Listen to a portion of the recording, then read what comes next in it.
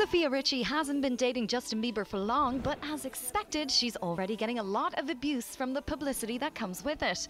So much so that Justin has threatened his fans with making his Instagram private in an attempt at stopping the negative comments on his pictures, and said, "If you guys are really fans, you wouldn't be so mean to people that I like." The world can be a nasty place.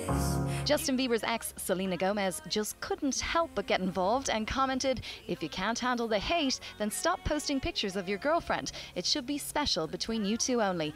Don't be mad at your fans. They love you and supported you before anyone ever did."